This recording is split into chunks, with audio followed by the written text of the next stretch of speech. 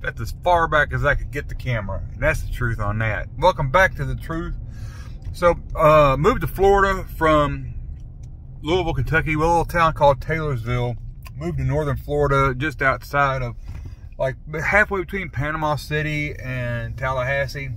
And a lot of people want to know how much it costs to move here. Like, man, it's thousands of dollars. It was like my dad and his wife, when they got married, they spent, one of them spent a couple $1,000s to move a few miles, and the other one spent like $4,000 to move a few miles. And so people hear that and they think, oh my God, it's going to be so expensive to move to Florida. So here, I'm going to run down the cost of me moving to Florida from Taylorsville, Kentucky. It was like 700-800 miles. So, and this is what I did. So, y'all know I broke my back a few years back, and I've had all kind of medical issues. So I hired a couple guys and rented a U-Haul truck. And I got a 20-foot truck for $750.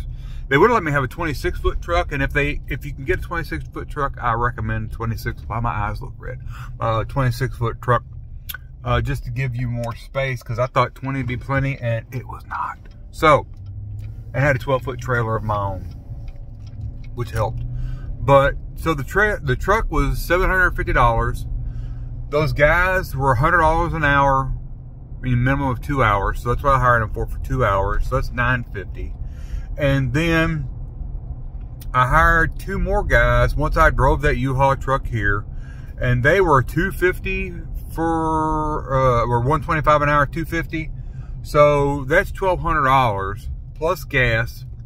And then for storage, what I did was, when I signed the contract for the house, I said on this date and after, I want access to the garage.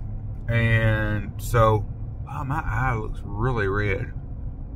Anyway, so that's what we agreed on. So we drove down in the U-Haul and put the trailer with everything in it, just parked it right in the garage, and then packed everything in the moving truck around that, those 2 guys. And then once we got closed on the house, I hired them again to come in and bring everything in the house that I couldn't carry.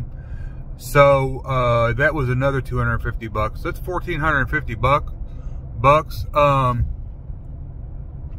So, you know, plus gas, that's all it was. $1,450 to move 700 miles. And